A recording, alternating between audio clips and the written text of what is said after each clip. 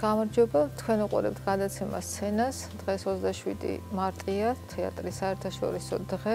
ამიტომ გადავწყვეტეთ შევხედროდით ბათუმის სახელმწიფო დრამატული თეატრის სამხატვრო ხელმძღვანელს ბატონ ალექსანდრე კანთარიას. ბევრი შეკითხვა გვაქვს. კი ბატონო. პირველად დავიწყებ მაინც რეპერტუარიდან.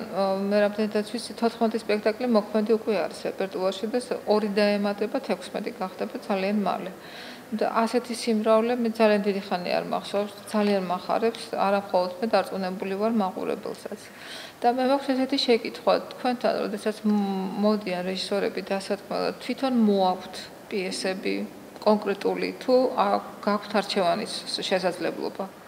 ხო, რა თქმა უნდა, მათ აქვთ თავიანთი პოზიცია რომელიმე პიესასთან დაკავშირებით, თუ ეს პიესა მიმაჩნია მე რომ ამ შემთხვევაში ან ნაადრევია ან ეს ნაკლებად იქნება ჩვენი მაყურებლისთვის და თეატრისთვის საინტერესო რაღაცას უნდა გვაძლევდეს ან სათქმელის თვალსაზრისით მარტო მემინდაზე არ არის დაუშვათ თუნდა რაღაცას შეეფერებოდეს ან სათქმელი იყოს ისეთი აქტუალური რო ღირს ან თვითონ შემადგენლობა ჩვენი მათთვის უნდა იყოს პერსპექტივისთვის საინტერესო და ასევე მაყურებლისთვისაც და მე ვარჩევთ და მათ მოაქვთ რამდენიმე ვარიანტი შეიძლება მეც შევთავაზო და ასე რომ ამ მხრივ ხდება ერთობლივად.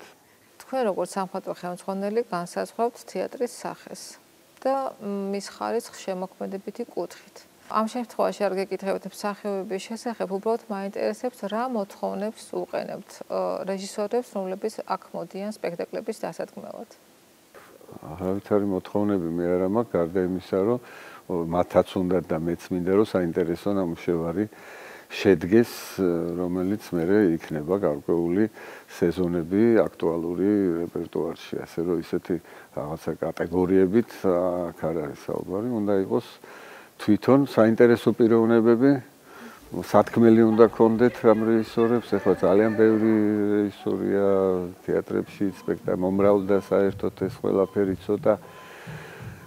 ცოტა მეჩვენება რომ მას კულტურამ იჩინა თავი ხელოვნებაში და განსაკუთრებით თეატრში და ცოტა ძნელი გასარჩევიც კი ხდება უკვე დაუშვათ დილეტანტიზმი და პროფესიონალიზმი, ამიტომ ამას მე მაქსიმალურად ვაქცევ ყურადღებას, რომ პროფესიონალური პროდუქტი დაიდოს აქ და პროფესიონალისგან იყოს, თორემ ახლა შეიძლება ისე მოხდეს, რომ სცენის მოყვარეთა უამრავი ჯგუფებია, რომელსაც საინტერესო რამე გააკეთონ, მაგრამ ისინი არ იქნებიან პროფესიონალები. რეჟისორაც ერთი მხრივ ძალიან ადვილი გახდა, მსახიობობაც, ყველაფერი ეს აი გაიხედავთ ყველგან თითქოს რაღაც და ცოტა აირია ერთმანეთში ეს მიჯნა. ეხლა სპორტში ეს გამოკვეთილად ჩანს, პროფესიონალი სპორტსმენი და ხელოვნებაში ცოტა ესა ეხლა ძნელი გასარჩევია ისედაც ხოლმე და ამდენად ჩვენ გვინდა რომ მაქსიმალურად პროფესიონალიზმია ჩვენთვის უმთავრესი კრიტერიუმი.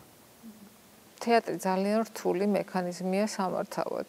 მე მაინტერესებს თქვენი სამხატვრო ხელმძღვანელად ყოფნის პერიოდში. ყველაზე დიდი ძალისხმევა, რომელი პრობლემის გადაჭრას დასჭირდა?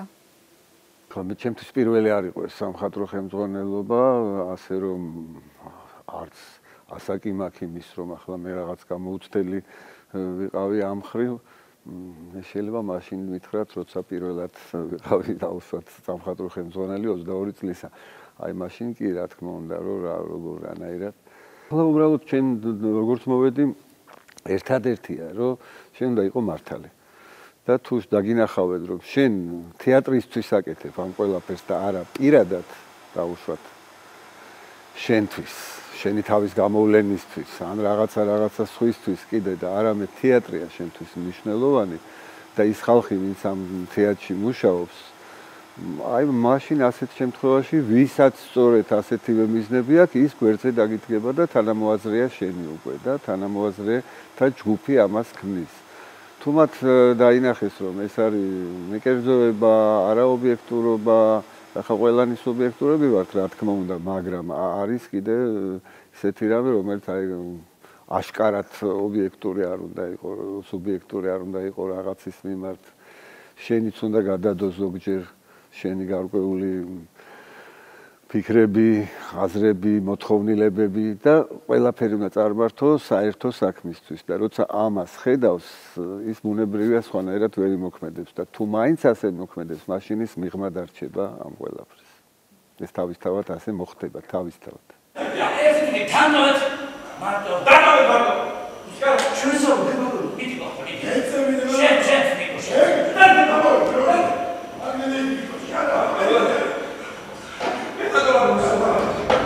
აუცილებლად მინდა გკითხოთ ის დუბლიორების შესახებ, იმიტომ რომ ადრე მახსოვს თავი როლის შემსრულებლებს დუბლი ყავდათ, იმიტომ რომ შეიძლება რამე მომხდარიყო, ჩანაცვლებული იყო. მაგრამ მინდა გაგიზიაროთ ჩემი შთაბეჭდილება ერთ-ერთი სპექტაკლიდან ორი შემსრულებელი იყო მთავარი როლის.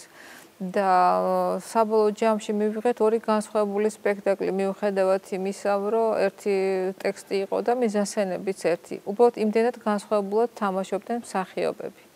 დუბლი არ შეიძლება დავარქვათ, ახლა ვარქვათ, ეგრეა მიღებული ხო დუბლიორი თითქოს, მაგრამ მეორე ესე იგი სხვა შემადგენლობა, რომელიც არის და ასე ყოფილა, ხშირად იყო ახლა ოიდიპოსი დოდო ალექსანდრო დადგა რუსთაველის თეატრში 4 ოიდიპოსი ყავდა, თქვენ წარმოიდგინეთ 4. ერთის პოვნაცნელია და აი მაშინ სწორედ 4 იყო, თუ არ ვცდები ეს იყო სერგო ზაქარიაძე, აკაკი ხორავა, აკაკი ვასტაძე და ეროსიმ კიდე ახალგაზრდა ეროსიმ მანჯგალაძე, ხო? ახლა აქაც არის ხოლმე ზოგჯერ ამისი ნაუშვათ შემთხვევა, მაგრამ იმის გამო რომ ის აი მოდი ვერ იქნება და მოდი ახლა ამიტომ და როცა კარგად იქნება ის იქნება და როცა ცუდად იქნება სხვა იქნება, ხო, ასე არ ვაყენებ საკითხს მე, რომ თვითმიზანი არ არის დუბლი, მაგრამ დუბლი კი არა ორი შემადგენლობა ერთ როლზე, მაგრამ შესაძლებელია ეს იყოს საინტერესო. თუ კი ის აი როგორც თქვენ ბრძანებთ, რაღაც განსხვავებულს შემოგთავაზებს და არა მხოლოდ ის რომ ჩაანაცვლოს, აი როცა ის ცუდად არის. შვილო დარბის მოგერიება ის ვიშა მაგრამ ხონცა და საკუთო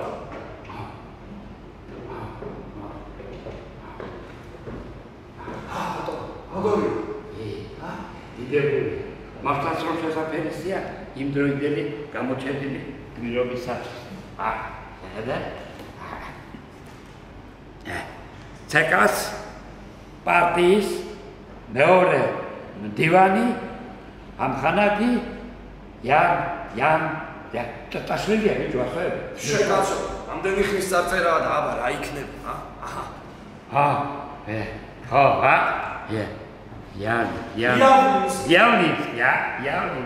აბა რა მეტი რა გინდა ბიჭო არაფერი გავლით სულ ახალ ინტერვიუში თქვენ ბრძანეთ, რომ სტუდენტებს უფლებას მისცენ დაესწრონ ბოლო რეპეტიციებს. მე მინდა გავიხსენო წლების წინ ბათუმის დრამატულ თეატრში არსებული ტრადიცია, როდესაც პრემიერის წინ ნიშნებოდა თავისუფალი სპექტაკლი, რომელზეც დასწრების უფლება ჰქონდა ნებისმიერს. რას ფიქრობთ ასეთი ტიპის ჩვენებები, რომ დაბრუნდეს თეატრში? ხომ არის ხოლმე ზოგჯერ ამას ვაკეთებთ. ეს არ გვაქვს ტრადიცია, ზოგჯერ ამას ვაკეთებთ. თუ სპექტაკლი არ არის სათანადოდ ჯერ მზად, რომ დაუშვათ ნათესაობაზე და ახლობლებზე გავიდეს, აი ამ შემთხვევაში ზოგჯერ მსახიობებთან ერთად თანხმდებით, რომ მოდი თავი შევიკავოთ ამაზე და კიდევ რაღაცები აქვს დასაზუსტებელი და ამ დროს უკვე ვადებში ჩვენ ხო წინასწარ უკვე გამოწერილი გვაქვს რომ ამ რიცხვში არის პრემიერა და ვთამაშობთ ასე რომ ვერ შევცვლით იმას და ასე დროს ხოლმე ვერიდებით ამას და ისე არის ხოლმე რომ ბოლო გენერალურ რეპეტიციაზე დავუშვათ ისე არ ვარქმევთ ამას ახლა რომ აი გასინჯვა და ამბავი და რაღაცა მაგრამ აი ვისაც დავუშვათ სურვილი აქვს რომ შემოვიდეს თავისთვის დასდეს უყუროს ეს გენერალურ რეპეტიციაზე მაგრამ ეს განსხვავებულია რასაც ახლა ვამბობ მე სტუდენტებისთვის ადრეს თქვი და ეს არის ჩემი მიზანი რომ ეს სივრცე ახალგაზრდებისთვის გახდეს ახლობელი სივრცე თვითონ ზოგი სპექტაკლი შეიძლება მეტად მოეწონოთ, ზოგი ნაკლებად, ზოგი საერთოდ არ მოეწონოთ, მაგრამ თვითონ აქ ყოფნა, დარბაზში ყოფნა თვითონ და ნახვა იყოს მათთვის მიმზიდველი.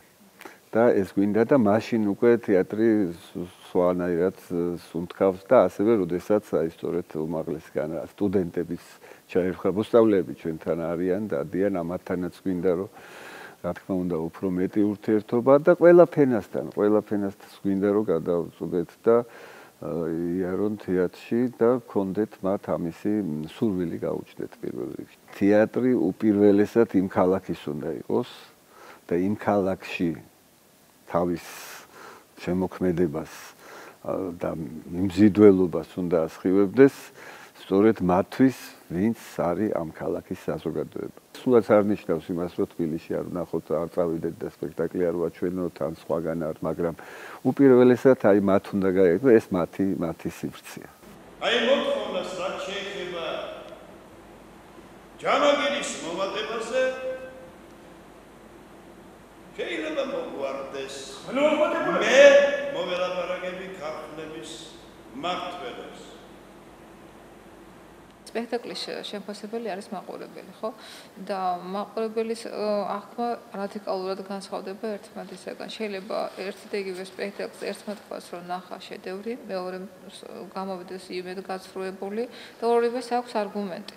ერთი ამბობს, რომ ძალიან კარგი სპექტაკლი ნახა, მეორე თქვა, რომ თქვათ ნახე გამართული, მაგრამ თქვათ აი გასული საუკუნის ესეთიკის სპექტაკლი. მე მაინტერესებს აი ასეთ განსხვავებულ შეფასებებს თქვენ როგორ იღებთ?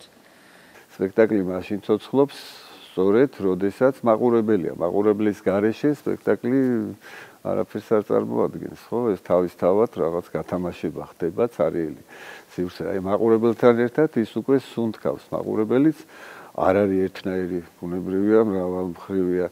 ასე რომ ზოგს დააფიქრებს, ზოგს ალბათ გულგრილს დატოვებს. ეს ზოგჯერ ეს მაყურებლის ინტელექტზე და მის ხასიათზეა დამოკიდებული. ზოგჯერ სპექტაკლი არ არის ხარისხის დონის, რომ მან გადალახოს ეს საზღვარი და შთაბეჭდილება მოახდინოს უკვე მაყურებელზე და ის უკვე რომელიც გადავა და რაღაც ემოციებს მაყურებელს გაუჩენს, იქ უკვე ლაპარაკი აღარ არის იმაზე, ეს მეორე საუკუნის არის, მე-10 საუკუნის არის, თუ როგორ არის, თუ როდინდელია, თუ რა არის, თუ მან შთაბეჭდილება მოახდინა, თუ შთაბეჭდილება არ ახდენს და არაფერს ინტერესს არ იწევს და არ მისდევს პროცესს, რაც სპექტაკლში არის, ხომ? ეს უკვე აბსოლუტურად არაფრით არ არის დამოკიდებული. შეიძლება ულტრა თანამედროვე გაფორმებით გააკეთო ყველაფერი და თქვა, რომ ეს მე 21 კი არა, 21 საუკუნის უკვე ტექნიკური საშუალებებია. მაგრამ ის მან არ მოახდინოს შთაბეჭდილება. თეატრს აქვს ერთი განმასხვავებელი. აქ დგას ცოცხალი ადამიანი. ადამიანს, როდესაც აჩვენებ აქედან და ეს ადამიანი დაგაჯერებს თავის შეთხზულ ამბავში, თუ დაიჯერა, მაყურებელმა ის მოხდება და ის აღარ თulis. ახლა ეს შეიძლება კრიტიკოსი თეატროდნემ და რაღაცა იქ რაღაც აღმოაჩინოს, ეს აი ადრე ამ მასალას ხმარობდნენ და იგივე მასალაა გამოყენებული და ეხლა უფრო სხვა მეთოდებია დაუშვათ ან რაღაცა მოიგონოს რაღაცა და ეს მისი პირადი პოზიციებია ხოლმე და ეს ნაკლებად მუშაობს მთლიანობაზე. მაყურებელი ნებისმიერი ადამიანი, ინდივიდია და მას თავის სამყარო აქვს და იმ სამყაროსთან რაღაც გარკვეული შეხების წერტილები უნდა იპოვოს სწორედ იმ ამბავმა, რა ამბავიც აქ გათამაშდება ხოლმე და პირველ რიგში ეს უნდა იყოს ადამიანური და ადამიანებზე. ანზია, ფანჯრები გააღე, ჰაერი რომ შემოვიდეს.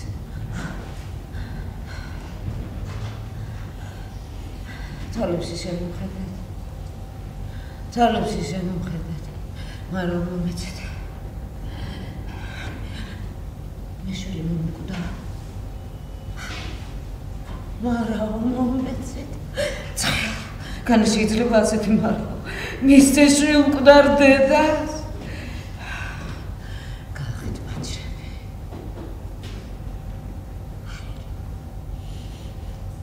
ჰაერი რომ შემოვიდეს. მე შვილი მომკვდა. ადრე სპექტაკლებს დგამდნენ 4-5 თვე ჭირდებოდათ. აი ახლა დაჩქერებულ რეჟიმში რაღაცა ერთ თვეში.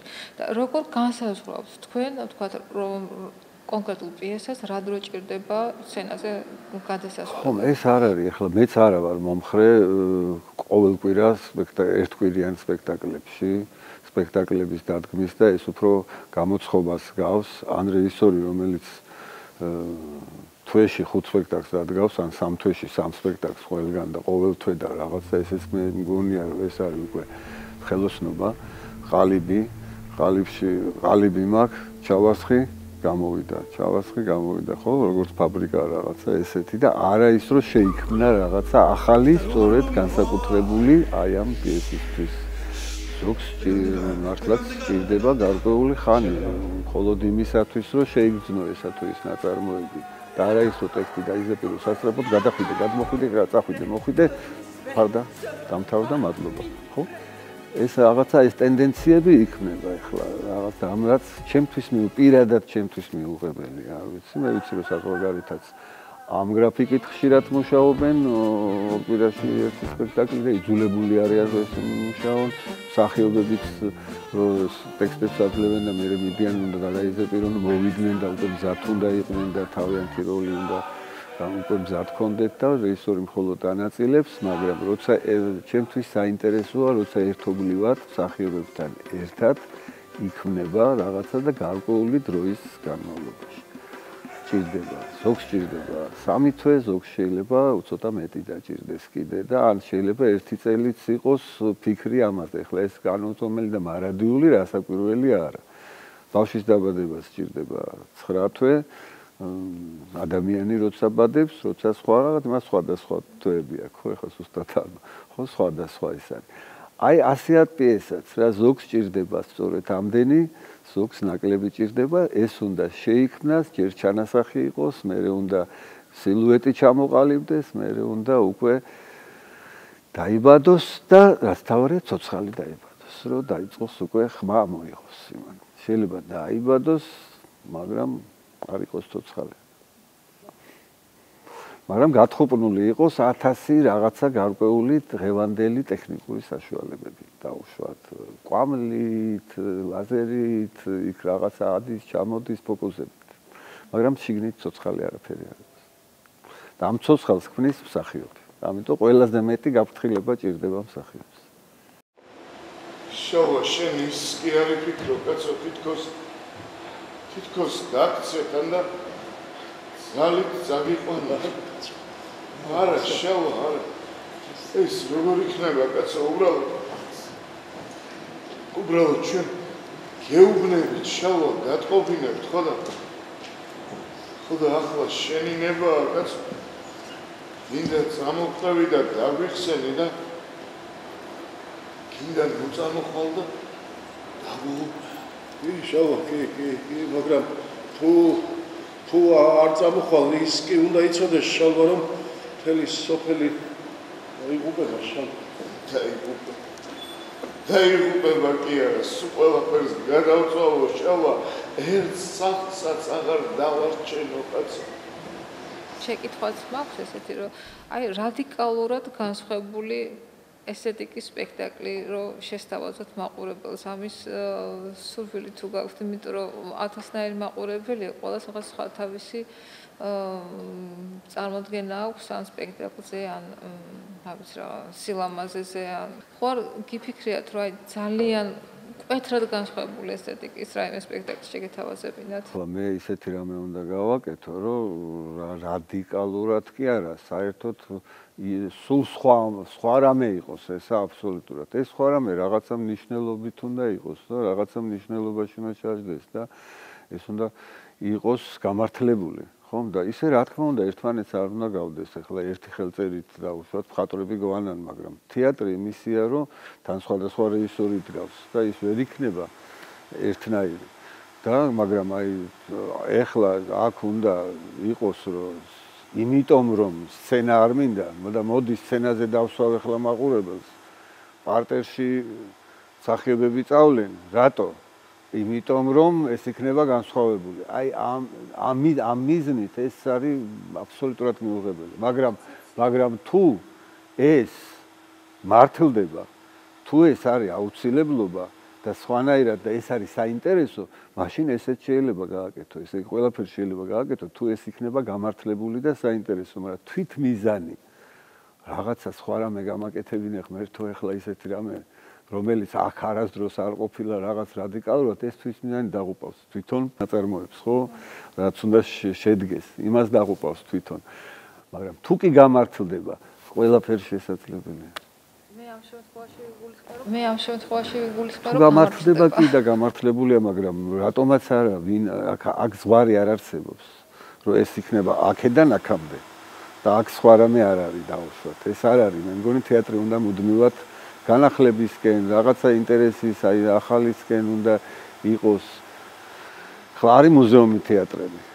საზოგადოებრივ არის მუზეუმი და იქ არის წესები, რომ ამას შენ ვერ გადაცდები. აქედან აქამდე უნდა აი კლასიკურ ჩარჩოებში უნდა იყოს და იქ ახლა ფარდის გარეშე გამორიცხულია, იმიტომ რომ იქ გაუშვათ ან რაღაც სხვა რაღაცა ისეთ, მაგრამ მე მგონი იქაც კი უნდა შევიდეს უკვე და იქაც არის უკვე თეატრი მუდმივად უნდა იყოს სულ გარკვეულ მოქმედებაში. თუ მოქმედება არ არის და ის წინ ვერ მიდის. წინ თუ ვერ მიდის, ადგილზე ვერ გაჩერდება. ის აუცილებლად უკან დაგორდება. აი როგორც ოთხთვალა ისე რა, რო გააჩერო უკან დაგორდება, დაღმართია. აქ ისო აღმართია და უნდა იარო აუცილებლად თეატრმა უნდა იაროს წინ და მას უნდა კონდეს თან ერთი ძალიან მნიშვნელოვანი ალღო ერთი რამის ჩემი აზრით რომ ის დროს უნდა მიყვებოდეს გვერდით იმიტომ რომ ეს არის დღევანდელი ნაწარმოები თუ მას ჩამორჩები ძალიან ადვილი დასანახია რომ ეს უკვე ჩამორჩენილია დროს შენი სათქმელით შენი ხერხებით და რაღაც იმით თუ წინ გაუსტარი რაღაცის გამო მაყურებელიც ვერ გაგიგებს იმიტომ რომ ის წინ რა ხდება ჯერ არ იცის და ის არის თავისი. ამიტომ აი პარალელურ მე მგონია, ჩემი აზრი ესეთი ყოველდღიურში ამ იმით, რომ ეს უნდა იყოს სულ თანდები უნდა იყოს ცხოვრებას და დღევანდელობასთან, რომ მაყურებელმა ეს მიიღოს სწორედ როგორც დღეს. ეხლა დანარჩენი ხელოვნების სხვა დარგი შეიძლება გადაიდოს გვერდზე, იმიტომ რომ დღეს ის ვერ მიიღო, ეს ნახატი, ეს მხატვარი ვერ მიიღეს დღეს, მაგრამ გავიდა საუკუნე და აღმოჩნდა, რომ აი სწორედ მაშინ იფეთქა სწორედ იმ მნიშვნელობამ, რა მნიშვნელობისაც იყო და თეატრი არის თანადროული. სულ თანამედროვე უნდა იყოს. მე ის კამი დამჭირდება აუს.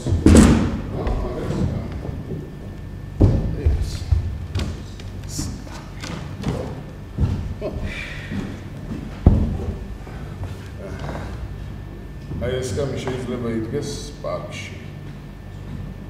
გვიანი შემოდგომა და ფოთლები ვზივარ. მე ვზივარ და ხელში ჩემი მაჯის საათი მიჭირავს. განაჩენი სისრულეში მოიყვანეთ. საფსარებლოში. არა, საბატიმროში.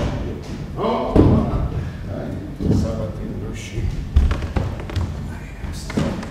ჩვენ თეატრი საუკუნეზე მეტ სიცოცხლის და ძალიან დიდი ისტორია აქვს და მაინტერესებს გაქვთ თუ არა გეგმაში რომ მუზეუმი რომელიც საშუალებას მისცემს ყველა მსურველს ნახოს გაეცნოს ამ ისტორიას რომ რაღაც მოწესრიგდეს და ფონდები დაალაგდეს სამწუხაროდ ეხლა მუზეუმამდე მივდივარ, მეც ეხლა ბევრი რამ დამხვდა გასაკეთებელი და ვცდილობ რომ ერთიანად არ ყველაფერს არ მოვედო და მე არ აღმოჩნდეს რომ არაფერი გაკეთებული არ არის, რომ რასაც ვაკეთებთ იყოს ის ძალიან მკვიდრად, რომ დარჩეს სხვებსაც. მარტო ჩემ დროს კი არ იყოს, არამედ საერთოდაც, აი რეკლამის სახით, გარეთ ჩვენ რაც დავაყენეთ, შიგნითაც რასაც ვაკეთებთ, ყველაფერი გვინდა რომ იყოს ძალიან საფუძვლიანი. მუზეუმამდეც გვინდა მივიდეთ, მაგრამ როცა ეს მოხდა, აქ რემონტი დაიწყო და თეატრი გადავიდა, აი ბევრი რამეა უკვე სადრა წავიდა აქ მუზეუმიდან, რაღაც ყუთებში სად ჩაიტანა ზოგი ის აი ცოტა ძნელი საპოვნელი გახდა ეს ყველაფერი, რომ ძველი ნივთები, ძველი ფოტოები, ძველი აფიშები, რაღაც და ამას ყველაფერს თავიდან უნდა მიხედვა და სივრცეც უნდა რომ გამოიყოს ამისი, რომ მივხედოთ და ეს გვაგეგმაში, რა თქმა უნდა, რომ ისეთი ადგილი იყოს, სადაც მოვა და ამ ისტორიას ერთიანად გადაავლებს თვალს, მაგრამ აი ამის საამისო მასალა ნაკლებია. სამწუხაროდ და ეს რაღაცით უნდა შევავსოთ ეს ლუфტები. ხო დაიწყო ამ დროს, მე დაინახავ ეს წლები საერთოდ არ არის, ახსად არის, რატო არ არის. ხო აი ეს უნდა რაღაცნაირად მოვახერხოთ ესე. ბატონო ალექსანდრე, ძალიან დიდი მადლობა იმისთვის, რომ თეატრში დაბრუნდა მაყურებელი. წარმატებები მინდა გისურვოთ. მადლობა თქვენ, ინტერესს. დღეს ჩვენი გადაცემა ამით დამთავრდა. გემშვიდობებით მომავალ შეხვედრამდე.